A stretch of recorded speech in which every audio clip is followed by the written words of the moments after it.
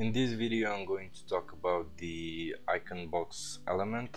This is one of my favorite elements because it's very powerful and you can pretty much do a lot of things with it. So to preview, just go to elements, icon box, and you realize immediately what this element means.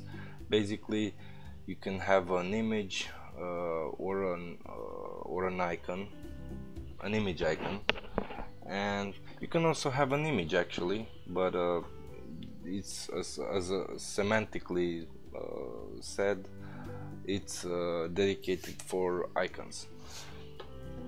So you can, as you can see, you can have multi-alignment settings. You can have it like this, floated, where the icon goes onto the left of the element, or right, and you can have multiple hover styles like circle shaped and square shaped. So there is one other feature of this element, but I'm going to explain later about it. So for the moment I'm just going to edit this page with Page Builder, and what's great about this page is that there are multiple examples here on whether the element uses an image or an actual font, icon font. So first I'm going to talk about this one. As you can see here, the title we've set is left aligned.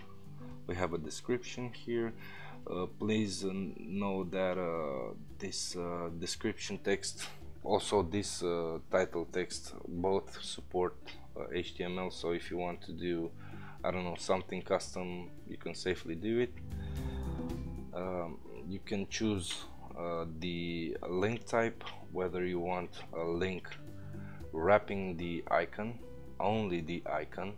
Yeah, you know, these options are so various that we had to add them separately, because some people wanted just the icon to be linked, some people wanted only the title to be linked, others wanted a separate, totally separate button, and some simply didn't care, so they just wanted to have their element linked, and so on. For example, this option will link the icon only. So if I add here a link, I will just add this so you can understand. As you can see, I'm hovering and I could click, the pointer cursor is appearing. So you can also have a call to action link. You can choose also the link here, and as you can see, I haven't provided a text, so I'm just going to add a text.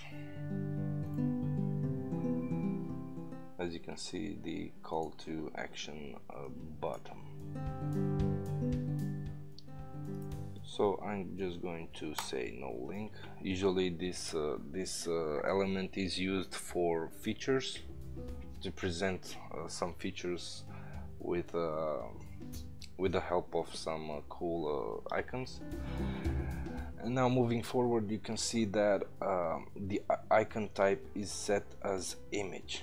This means you can select an image, a PNG, JPEG, SVG, or even a GIF or GIF. And as you can see, this is an image, and what I mean by this is that I could also choose a font icon, which will give me a huge selection of icons, the ones that are included, the social icons and the custom loaded icon fonts. Now if you want to load a custom built with icons, just look at the video called using the icon font uploader, and you'll find their explanations on how to add your own custom icons. Great, so now back to the image. In case you're wondering, this is actually an SVG, and why I chosen the SVG is because it's vectorial, it looks awesome on Retina displays, and in my opinion, to have a better presentation, we had to take advantage of this. But you can also, like I said, you can simply provide a PNG and that's it, or like I said, just use the font icon. Just to be clear, I'm going to go to this one, and as you can see here, we have an icon selected. If I chose, for example, I don't know, this icon, no, this icon or this icon, it will display here. And the great and awesome the awesome part of using an icon is that you can have more control over its size, and it will automatically keep its ratio, and it will remain vectorial and won't pixelate itself like for an image. So in this example, in the style options, you can see we have an option called shaped background icon.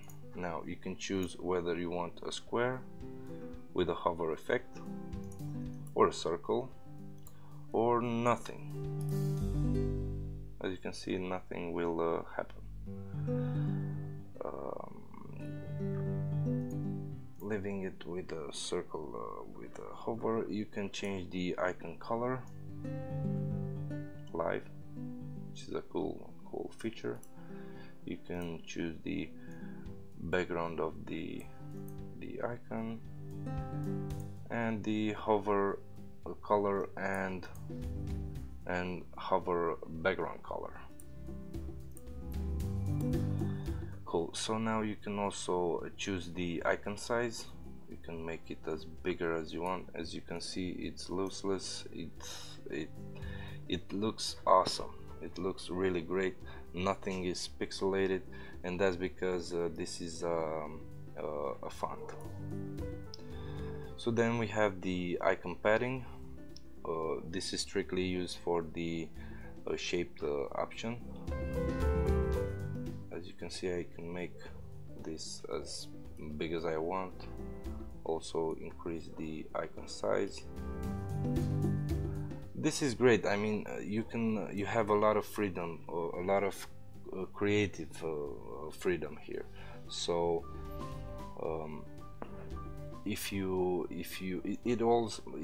it's all tied up to your imagination on what you want to do.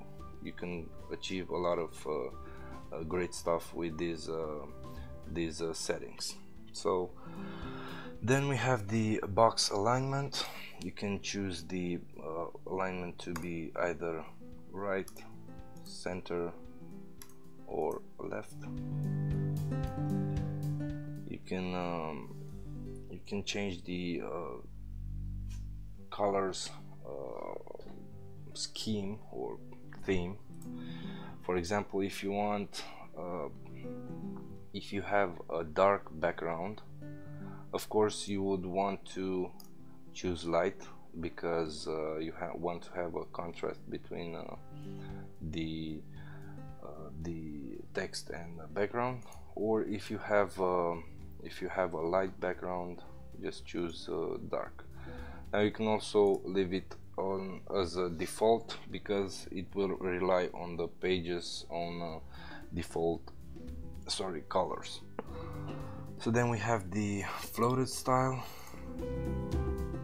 This makes this option isn't live, and that's because there are some markup, HTML markup changes, so it's not that easy. In case you're wondering what floated means, as you can see, this is left aligned, but this is floated, meaning the icon is more sided. Perhaps a better name would have been a side icon. So yeah, you can have a left floated or a right floated icon. So moving forward,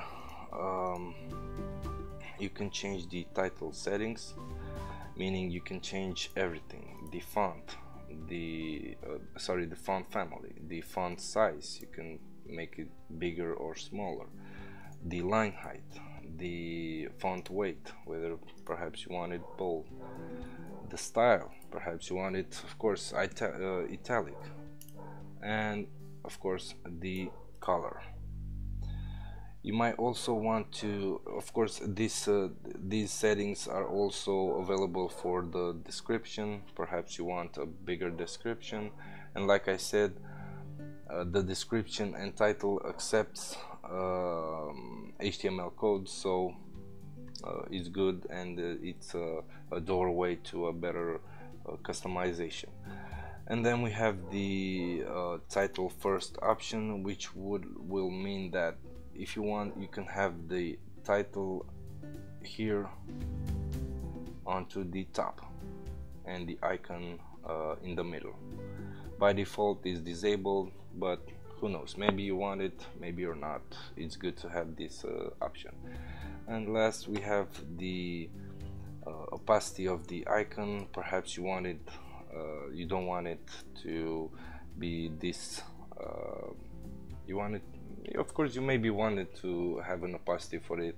Again, it's not the most important option, but it's good to have it.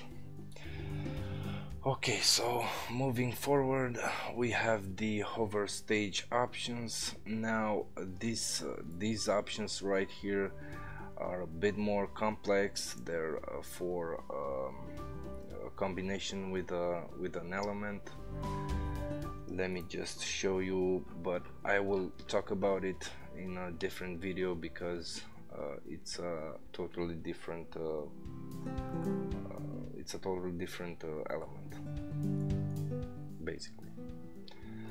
I can't remember this one. Yeah, this one. So these yeah, I know I've broken the element. I played too much with these settings, so I'm just going to refresh it and open it. I could just open anyone, but so yeah, for the hover stage options, it's used by this part here. For example, all these 6 right here are icon boxes. As you can see, they are left floated with icons. And now when I hover these icon boxes, as you can see here, these bullets or points right here are animated. So you have this stage kind of layout, and these features will just point a point to an image you specify. Now these options only work with the stage image element. Like I said, if you want to read about this, to see a video about this, look into the stage element video, and I will explain there how to use these two elements in this stage combination. So last we have the appear options, whether you want to have the elements appear on scrolling when they're inside the viewport, for example as an entrance effect. If I choose yes, I can also choose the delay appearance. Let me just say this. As you can see, it kind of animated. Let me just view the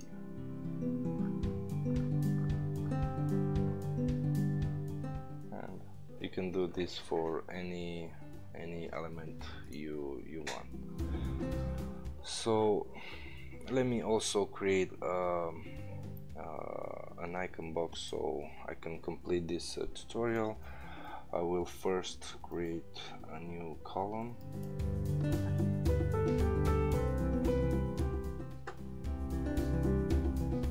I'm going to resize it to 5 columns, and I'm going to add the icon box.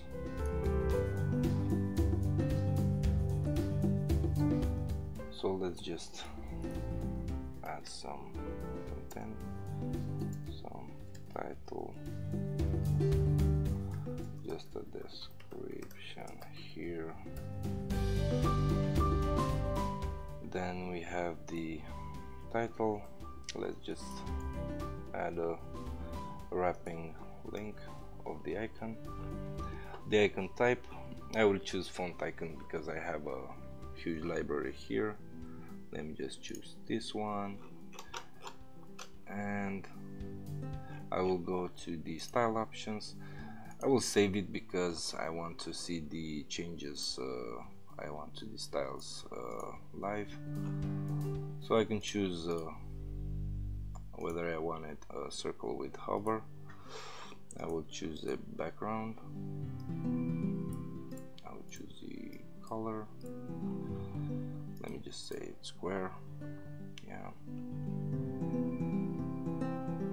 The hover color, I will just I will make it still a white, and the hover color should be red. I'll make the icon a bit bigger. Also the padding, I will align them to the center.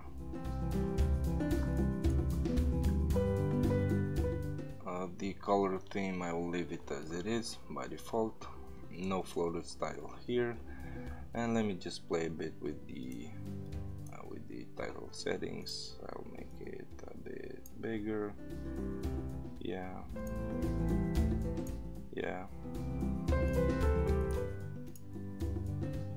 Great.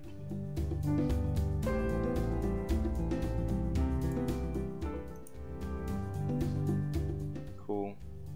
Let me we'll leave it like this. And as you can see, this is the icon box. So if you have any questions, feel free to ask me, and if you have troubles with the elements, simply subscribe to our support forums and my colleagues will assist you there. So thanks for watching, and see you in the next one. Bye.